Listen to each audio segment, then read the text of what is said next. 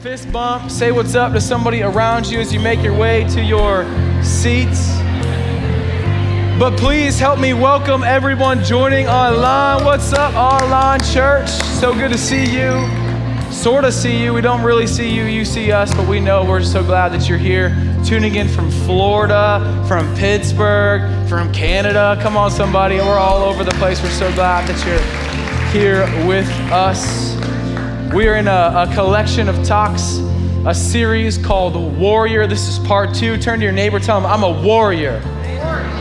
All right, we got a little gusto this morning. Come on, somebody. Hey, we're talking about fighting the good fight, and we kind of inadvertently landed at a sort of a theme scripture over these few weeks. It's found in Matthew chapter 28. If you have your Bibles, you can turn there with me, but it's gonna be on the screen. Matthew chapter 28, verse 18 says, Jesus comes to them, meaning the disciples, says this, all authority in heaven and on earth has been given to me. Come on, he's holy. He says, therefore go, right? We talked about the implications of the go last week. If you missed it, you can check that out.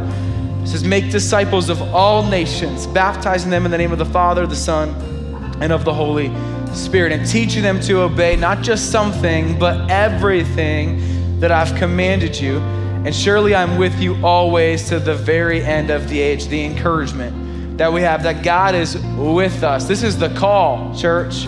This is the mandate from which we live by. This is the cause from the fight in which we fight for. Are you with me? This is why we do what we do. Last week we talked about, kind of the vision of that, how we operate within the context of this as a church, about, strengthening those of you who are here and reaching those who aren't, in our heart for the world. And can we celebrate this morning? Last week we had our partner, One Child, our global partner who helps bring hope in hard places. We talked about being a champion for others, providing them hope and opportunity, and let them see what's possible, even though everything looks impossible. And last week, come on, somebody, we celebrate that we had 73 children get championed last week. Praise God. Come on. It's amazing to see what we can do together. 73 kids who now have somebody who's on their side, championing them and raising up them in different ways in the Dominican Republic and Ethiopia. And so it's so amazing. And hey, if you're like, what are you talking about? I want to be a champion. Check out last week's message, but on our app, you can find a way that you can still be a part of that in the days to come as well and champion a child in those 2 countries, part of our Hope Centers there. But over the series, we talked about, I'm gonna be sharing a little bit about some of the ministry partners that we have. And today, we're gonna share a little bit about our ministry partner, Harvest 912. If you drove in today or walked in, you're like, who put the bus right there? That's them. They're amazing. Harvest 912 was started by some friends of ours, Kit and Tad Jakes. They got cool names. But this ministry was birthed out of a passion and a burden that they experienced. And let that be a word for you this morning, is that whatever maybe is burning inside of you might just be the thing that God is calling you to actually step up and do about. And so Kit and Tad were driving not too far from here, and they were at the stoplight, and they saw a guy who was homeless, and just something burned inside of them. They wait a second, I gotta do something. And so what did they do? They did something. They went and they provided this guy a brand new pair of boots, and this amazing story. I encourage you to check that out. But their mission right now is providing foot care and for providing resource, new boots, backpacks for the basic necessities, and pointing them to the love of Jesus. And they've said it themselves that their outreach is truly about providing dignity, respect, and hope for people who don't feel like they have any of it. And so that's what Harvest 912 is. That's what we are a part of as a church. Come on, it's amazing. As well as we partner with them. They also have, if you go out there today, I don't know where they have it in the rain or not, but they have these bags. These are bags. You ever just driving maybe downtown or maybe even on the mall property, and you're like, man, there's a guy who, standing there with a sign, anything helps, and you're looking around, you're like, I got a pen. Like, that's all I got. That's not gonna be that helpful. Well, they have these bags that they created, these like kind of homeless bags that have snacks in them. They've got bottles of water, some bathing wipes. They've got a free load of laundry attached to it and some snacks. So if you're ever just like, man, I wish I had something to help, that's what these bags are for. So you can just be like, wait a second, I got something. Does anybody want something this morning that you want to help? Yeah, come on, this is yours. You're the first person, praise God for you. So now you don't have an excuse, you have an opportunity, and that's with our partnership of Harvest 912. They're amazing ministry. Listen, I encourage you to go out there and just get a chance to see what it is. They need help in a lot of different ways from some volunteers. If you're in the medical profession, you definitely should go check that out, but kind of anybody as well.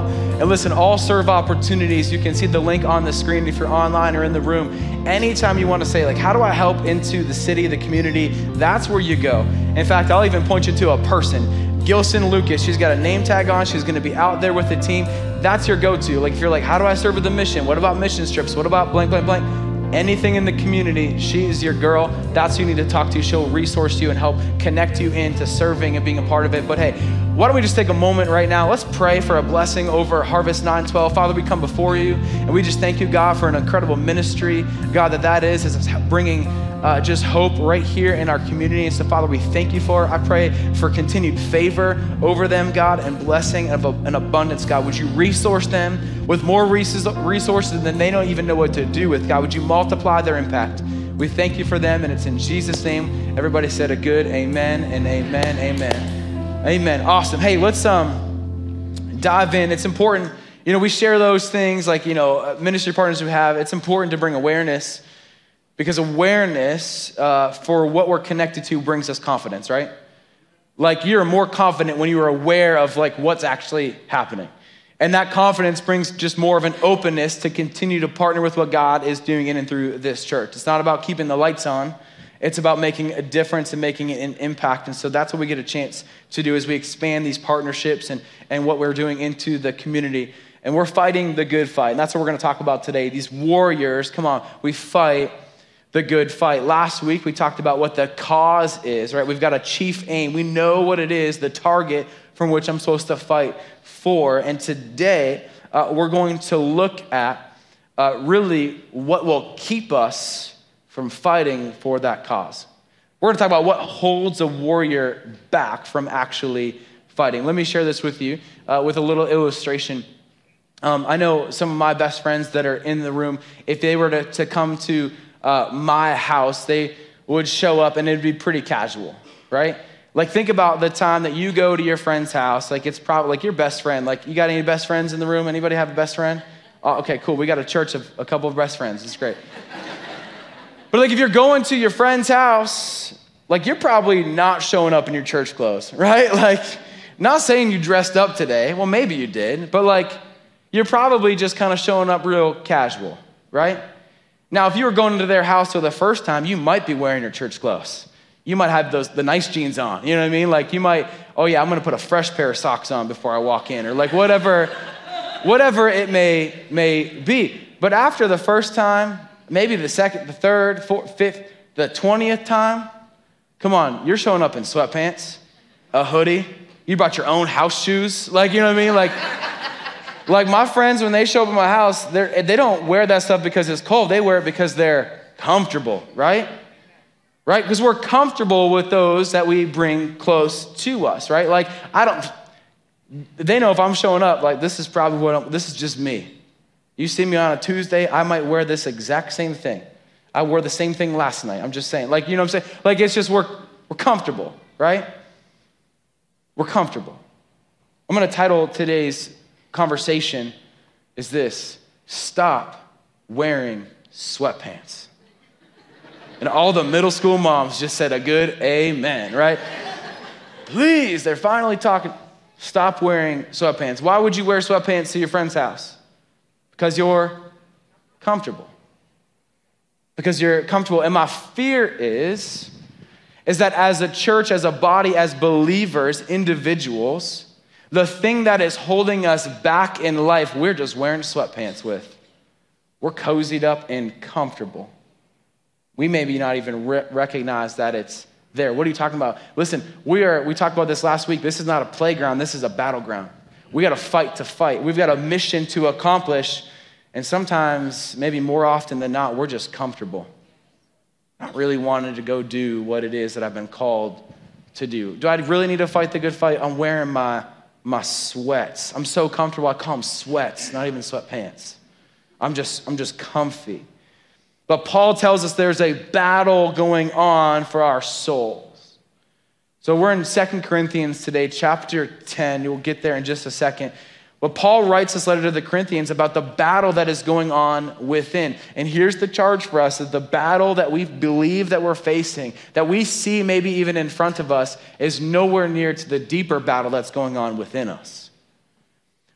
And so therefore we may say like, yeah, I can climb that wall, I can conquer that thing, but really what's actually holding you back, warrior, is the thing that is within.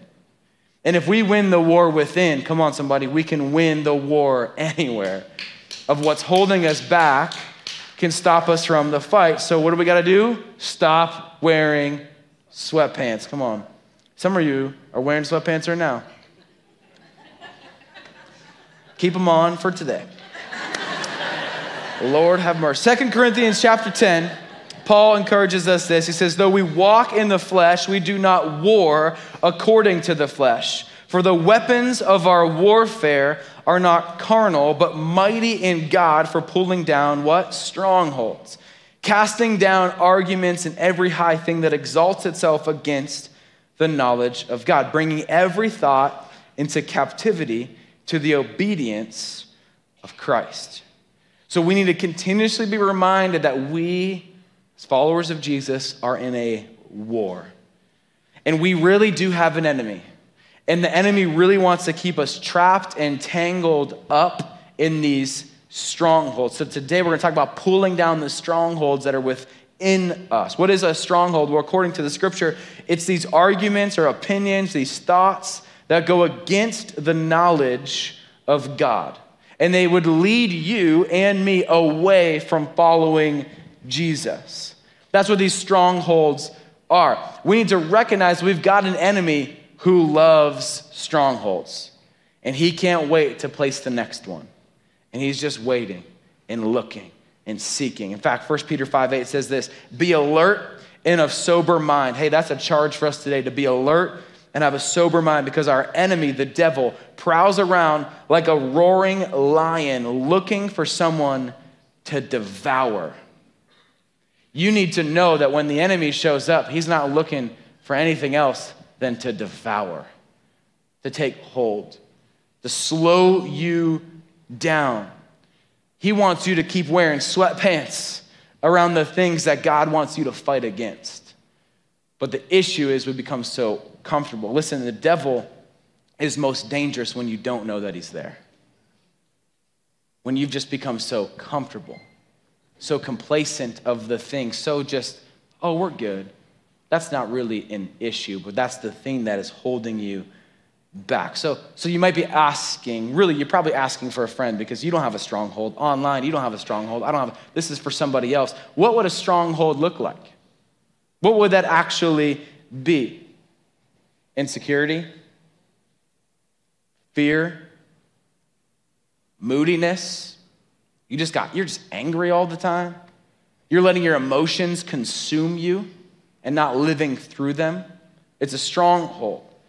You want to numb the pain through anything you possibly can because you couldn't possibly face the thing, and so you just want to numb it with whatever bottle, with whatever pill, with whatever it may be. It's a stronghold.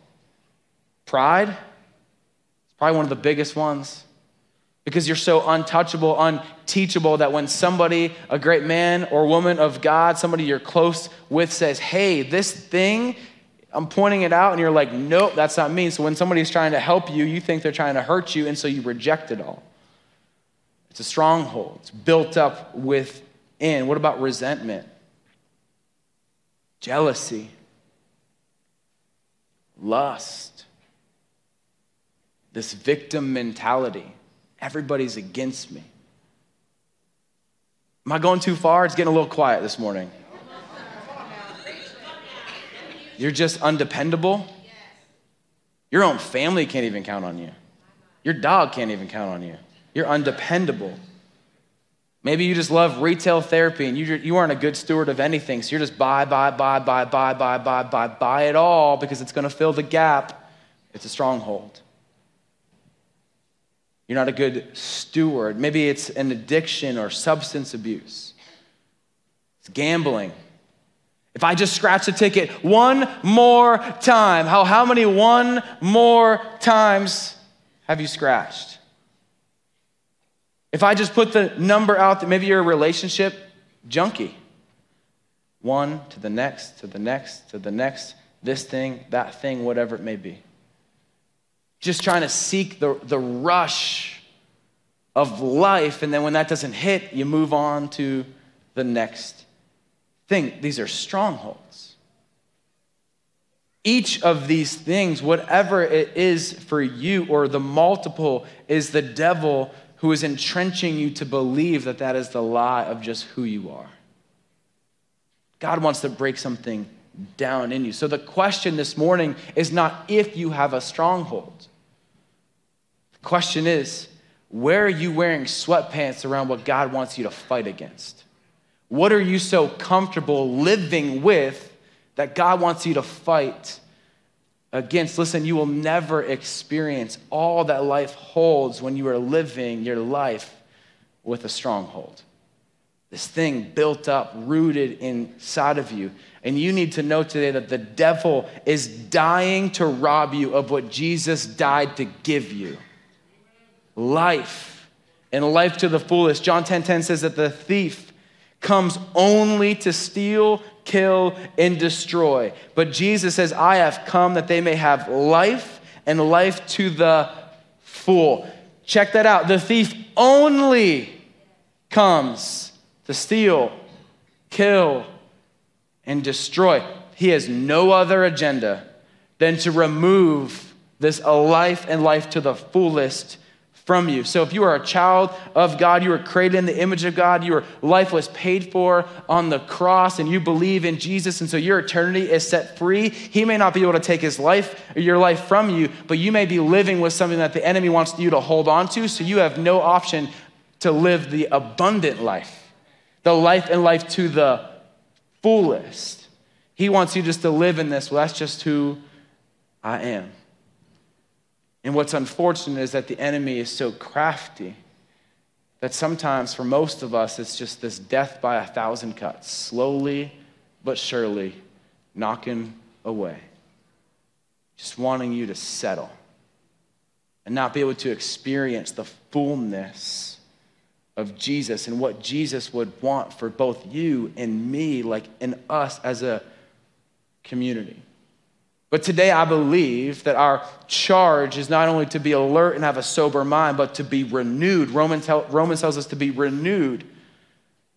And it will transform our lives. We have to have a renewed mind to begin to shape and to mold us, that we're transformed by the renewing of our minds. So warriors need to be ready for battle.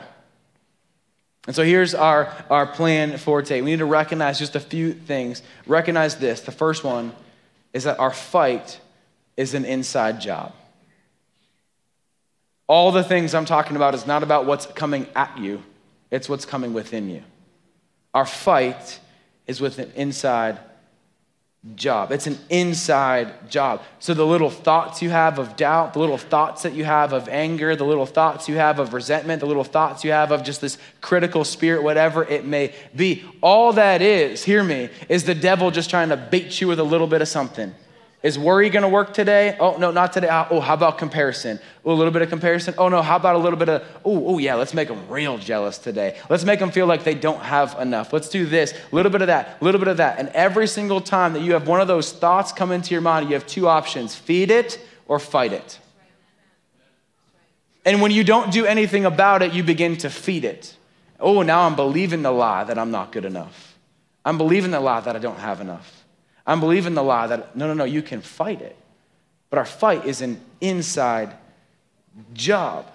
2 Corinthians 10:5, as we read, it says, cast down the arguments and every high thing that's exalting itself against the knowledge of God. It doesn't mean just set it down nicely. It means get rid of the thought as quick as you possibly can. So when doubt comes into your life, get rid of that doubt as fast as you possibly can. Get rid of it. Toss it out. Say, no, you can't have me anymore. I'm done. No more anger in this place. Oh, that lustful thought, I see you, and now you are gone. Cast it down. Verse 5 also says, bring every thought into captivity to the obedience of Christ. Some of us need to put our thoughts into detention and teach them and say, wait a second, you hold on for just a moment, and you begin to filter everything through Scripture, and you say, wait a second, is that true of what God says about me? And maybe if you don't know that, that's okay. Have a small group or some people that you can be accountable to. You can text, you can call and say, hey, this just came to my mind. Is this true? And they can say yes or no. But you say, no, you're not going to be obedient. I'm not being obedient to you, thought. You're going to be obedient to my God, my Lord and Savior. That's who's running my life. Teach it to be obedient to Christ. And we filter everything through Scripture. Listen, this is an inside job. What will hold you back is not what's in front of you. It is what is within you. And the devil's just going to try to keep poking away. What's going to work today? It's like a woodpecker finding finding the weakest spot and then going to town on it. So if it wasn't worry today, it might be worry tomorrow. He'll try again. Doubt today, nope, it's going to be doubt tomorrow. You'll try again and just keep knocking. And our weakest spots are going to be within our mind. We need to have our minds renewed so we can be transformed. We need to recognize that our fight as warriors, it's an inside job. The second thing that we can do today is prevent it now so we can dominate it later. Prevent now to dominate later. Listen, the strongholds that we've talked about, those things that are in our lives, you don't have to demolish it later if you don't build it today. If you don't feed it now, guess what doesn't have to be destroyed later? I can do some things. Oh, come on. Curing things is great. Oh, but prevention is much better. Prevention is better. We all know that every single one of us are sitting in our lives today based off of the actions that we took previously. Like our lives reflect the discipline or lack thereof of our past. And so what we can do is prevent things now so we can dominate life later. Like for me, when I turn 40 in a few years, like if I don't want to be lumpy, why was that funny? If I don't want to be lumpy and soft, guess what? I better have some discipline in my life now to go to the gym, to eat right, to put the candy down, like whatever it may be. Now, it's not a guarantee.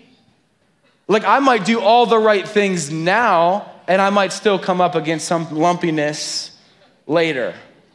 Oh, but if I can do something now, why would I not try to prevent it? In fact, Proverbs tells us this, says in Proverbs 27:12 says, the prudent, meaning those who care for or have thoughts of the future, they see the danger and they take refuge. But the simple keep going and they pay the penalty. I don't know about you, but I want to pay the penalty. I want to see what's ahead, and maybe I don't have vision for it, but I got a friend who can say, hey, Will, if you keep going down that path, something is going to change, and you are not going to like the outcome of it, and so they can speak into my life and help redirect me towards Christ, right? Are you with me? Like, there's a difference there. So some of the strongholds that you and I are up against, we've been able to see them for so long, we've just been wearing sweatpants. So comfortable. So just casual. Oh, it's probably not that bad. Well, guess what? Not that bad is still a version of bad. It's not good. So we need to be prepared now. What I'm trying to tell you is that we don't need to entertain the things for the sake of, it's just a little fun. We don't need to entertain things for, it's not going to be that bad, is it? We don't need to entertain from just one more time. We've all got our one thing. Listen, if this was the edge of a building, and just because we have a medical team doesn't mean that I can walk to the very edge, and you know what, I should play around and say, ooh, check this out. Oh yeah, I do deep squats, come on somebody. And you know what I mean? Like on one leg, right? Because I can do that, that's fantastic. But just because we have a medical team that could fix my broken leg or whatever it may be, does not mean I should still flirt with the ending. Can I tell you, just because it doesn't seem that bad or you've got some other resources, don't flirt for the things that God went to the cross for. Why would I get so close to the edge when I could say, wait a second, no, I'm gonna get as close to God. We can prevent it now to dominate later. This is a war. This is a fight. This is a battle. Romans tells us to clothe ourselves with the Lord Jesus Christ and do not think about how to gratify the desires of the flesh. Don't even think, ooh, could that feel good if I went out of my marriage? Could that be great if I just went to the casino and tried it one more time? Could that be great if I grabbed another beer or another whatever it may be? Could it be great? Why would you even think about how to gratify the desires of the flesh when your flesh is a liar? Don't even think about it. Listen, we don't have to demolish the strongholds that we don't let be built. This is a war. This is what Paul is talking about. He's saying this is a battle that's going on for your soul. And we're also reminded to put on the full armor of God. I don't want just one piece. I want the whole thing. Cover me, Lord Jesus. Like that's what I need. The last thing we need to recognize today is this, is don't bring a knife to a gunfight. I didn't say don't bring a gun to a knife fight, but don't bring a knife to a gunfight. 2 Corinthians 10:4 says, for the weapons of our warfare are not carnal, but mighty in God for what? Pulling down the strongholds. Our weapons are not carnal. They're not of this world. No, they're mighty in God. The weapons of this world would say, hey, comparison comes in. Well, why don't you just grab that credit card? Why don't you just swipe it and just go on that vacation? And why don't you take those selfies every morning at the sun just at the right time and you took 50 of them?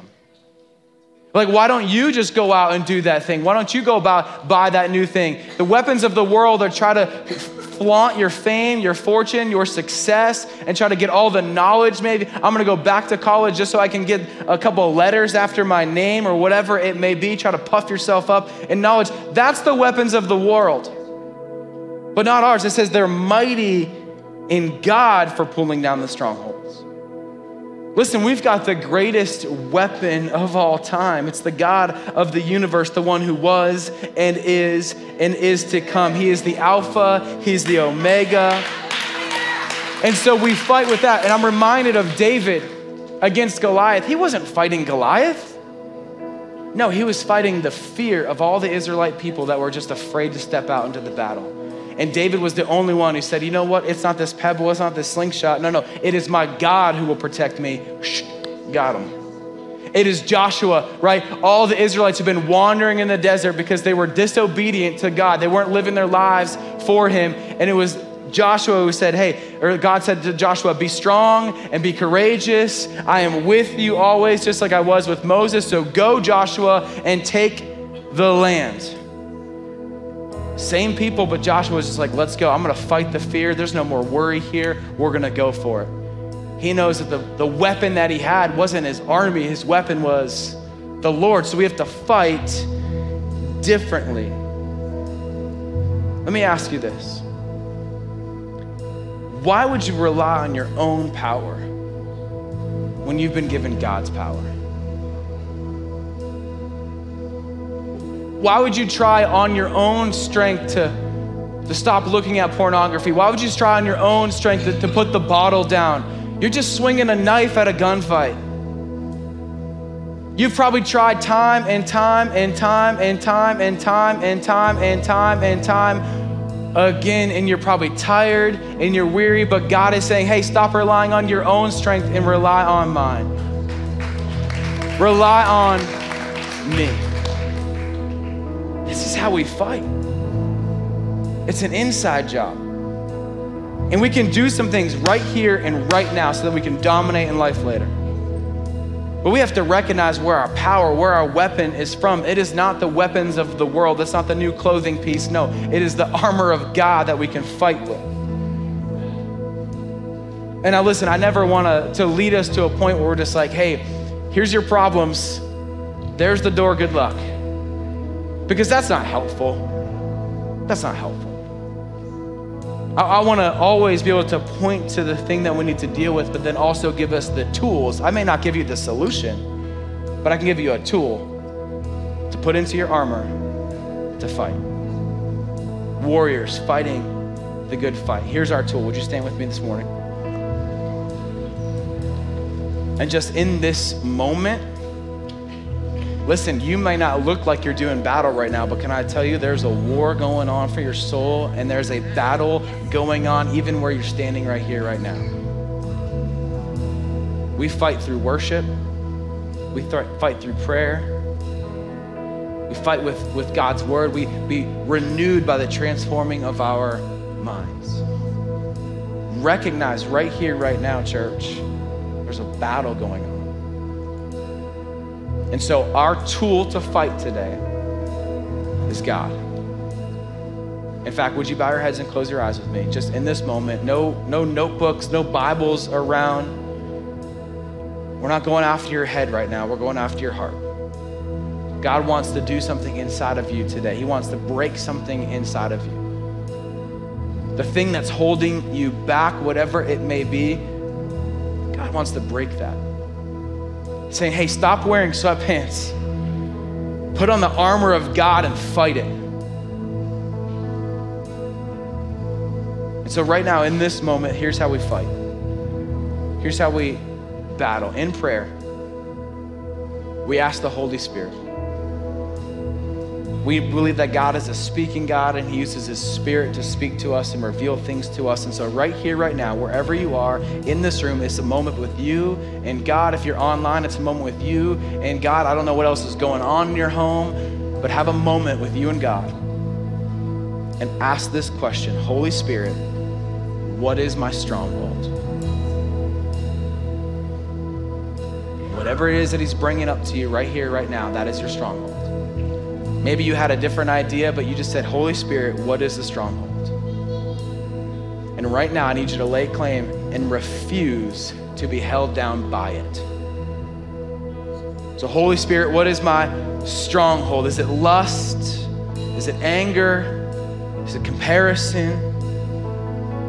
Is it an addiction? I refuse to be held down by those things. And right here, right now, you can say, Holy Spirit, what is the truth that you need me to hear? What is the truth? Let him just speak and reveal to you today. In this moment, you've now named it. You know what you're up against. But you've also refused it. You've said, you can have no hold on me. And now you have a new truth over your life. And so the only action you need to continuously do now is to keep turning to the Lord. The Bible says as we turn to the Lord, he removes the things in our lives. And where the Spirit of the Lord is, there is freedom. I need you to know today that there is freedom in the place. There's freedom in this place today. And maybe as we have been in this moment of prayer, for those of you in the room, the Holy Spirit is saying, the thing that you are holding on to, your stronghold is your life. And you need to lay it down and say yes to Jesus, to finally come into that right relationship with him. And if that's you, just say, yes, Jesus, I want you. Would you allow me to let go of my life, not to pick it back up in the future, but to remove it. I want to live for you. Would you make me new today? So Father, we thank you for this moment. We thank you, God, for who you are and what you've done. Father, we thank you for your faithfulness. We thank you for your truth. God, thank you for breaking down the barriers and the walls that are in our lives. Father, we thank you for removing it, and we turn to you today to experience your true freedom. And it's in Jesus' name we pray. Amen.